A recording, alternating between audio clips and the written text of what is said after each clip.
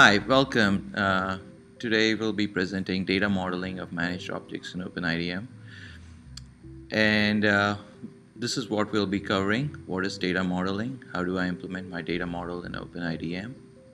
How do I store data in OpenIDM? And how do I access the data in OpenIDM? So what is data modeling? It's just a conceptual model of how data items relate to each other. So you have real world data items that you can represent as in object-oriented programming as classes and databases as tables. So classic example is employee-department relationship. Employee has a name, address, and other properties, and department has an ID and a name. And what are managed objects? They are external users or groups that are stored in OpenIDM's repository. And they're called managed because OpenIDM is the one managing those objects. All right, so there are two ways you can model data in OpenIDM. One is by using default mapping, and the other is called explicit mapping. So in default mapping, you really do not have to create any kind of data model in OpenIDM. You use what comes out of box from OpenIDM. So all your data is stored in a couple of tables as JSON objects.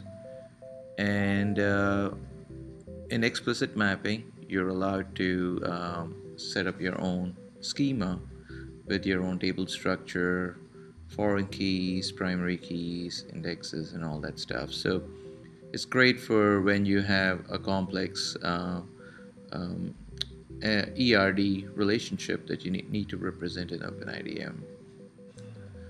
So again, like I mentioned, default mapping would be great if you're doing like a demo or a test system with not a whole lot of data or not a very complex data model.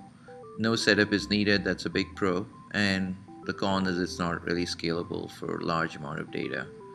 In explicit mapping, it's scalable, but the con is you do have to go set up everything in OpenIDM's repository.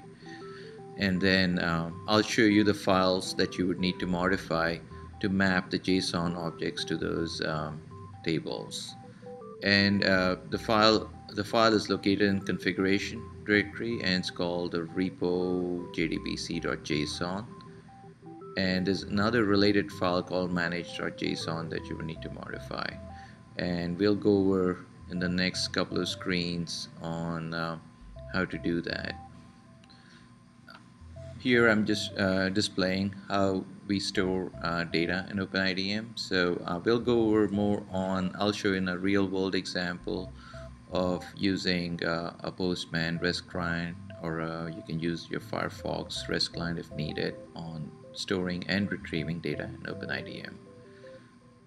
The important pieces are, of course, setting up your URL endpoints and your methods and your properties. So this is the repo.jdbc.json file. It's basically OpenIDM stores its connection information to your OpenIDM's repository. It has some information on preset queries that you can use against that repository. And the important part is the explicit tables, the resource mappings, which we are talking about is, as you can see, there's the default, which right now you don't have to change anything. It's all the objects that you store in OpenIDM are stored in those two tables, the managed object table and managed object properties table.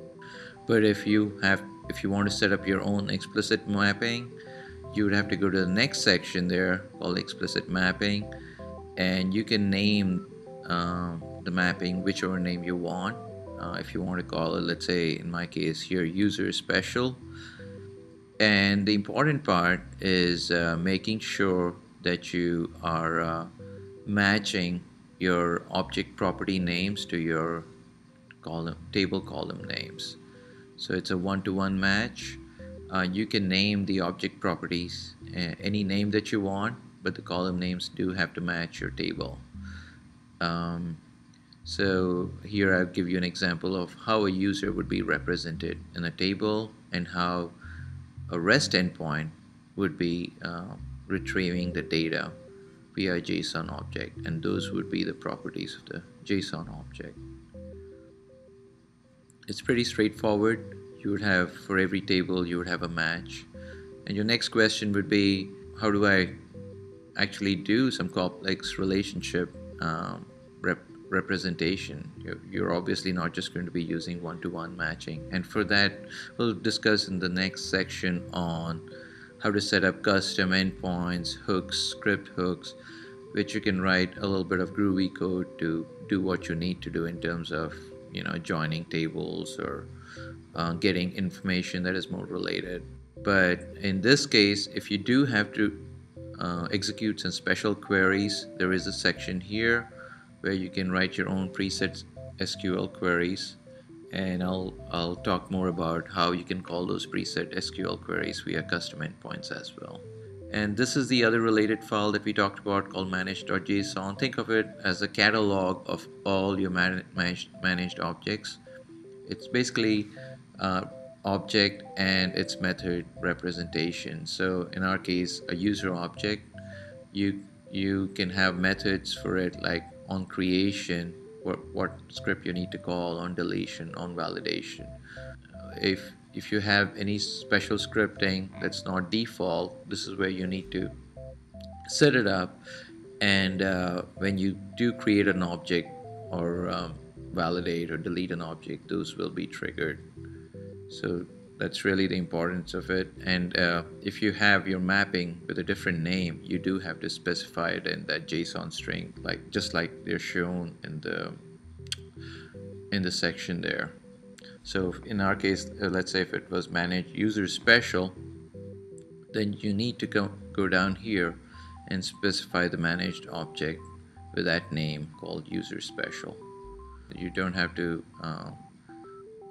do anything more than that. And once you do save it, OpenIDM will pick up that change, and now you're ready to go to your REST client browser to execute some REST calls against these managed endpoints.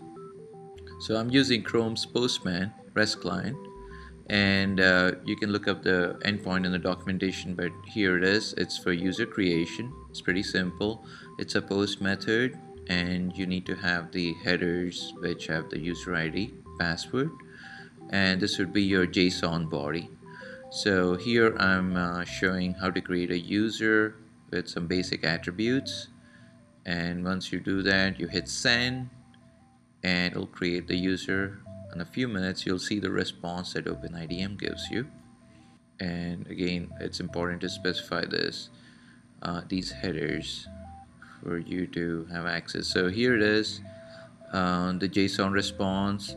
As you notice, there are some other extraneous attributes that we won't talk about here, but the important thing, as you can see, password has been already encrypted before it's sent back to you, and it gives you some default role assignments upon user creation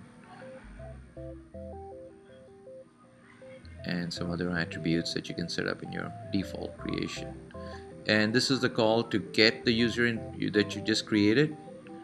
You need to specify a user ID that you created with,